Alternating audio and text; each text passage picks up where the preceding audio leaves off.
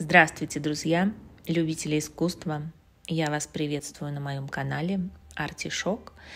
И в этот прекрасный солнечный день я хочу вас пригласить посетить вместе со мной Музей современного искусства под названием МУАК, который расшифровывается как Museo de arte contemporáneo, который можно найти в университетском городке на юге столицы Мексики. Этот современный архитектурный проект был создан мексиканским архитектором Теодоро Гонсалес де Леон в 2008 году.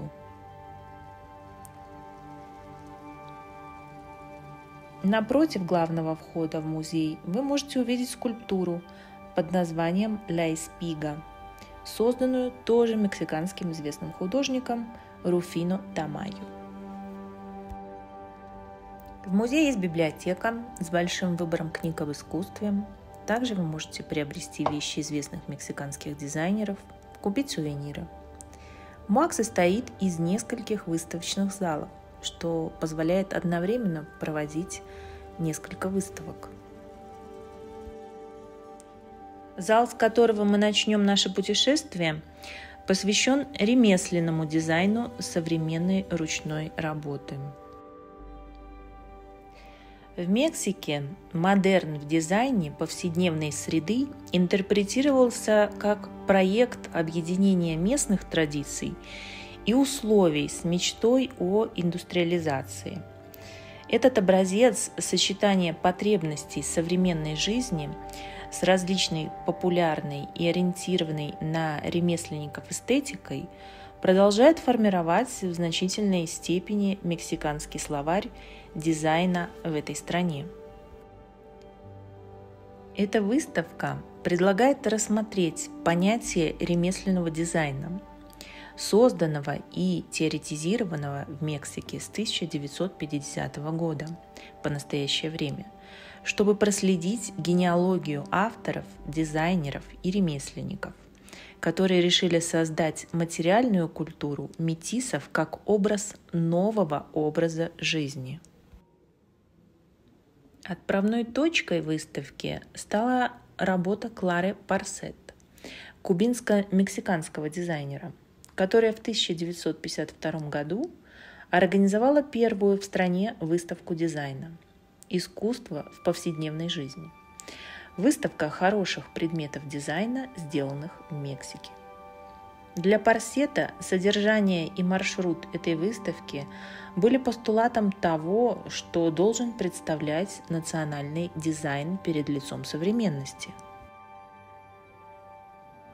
Дизайнер стремился устранить противоречие между индустриализацией и ручным трудом с помощью трехстороннего видения. Дизайн ремесла и промышленность должны иметь общие пути, чтобы предлагать обществу доступные объекты дизайна с социальным и эстетическим смыслом. Второй момент выставки состоит из путешествия по первым исследованиям и постулатам Парсета в отношении исследования происхождения, обзора и анализа мексиканской народной мебели, его приверженности социальному дизайну и лозунга связанного национального предложения в прошлое с целью построить функциональное, экономически жизнеспособное и быстрое настоящее. Третий момент исследует переоценку изделий ручной работы в контексте девелоперского проекта середины XX века. В период с 1950 по 1970 год смешанное производство, промышленное и ремесленное, развивалось в различных местах страны.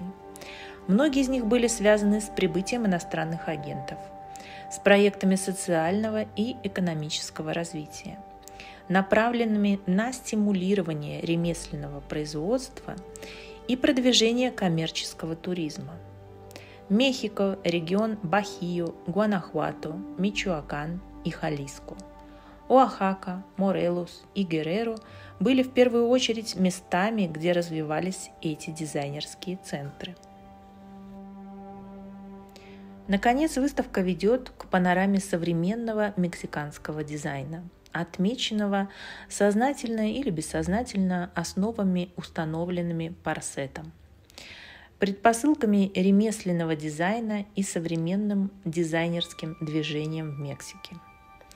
Это возможность составить антологию тех дизайнеров и объектов, которые настойчиво прибегают к местному репертуару, ремесленным практикам, традиционным материалам, ремеслам и совместным проектам.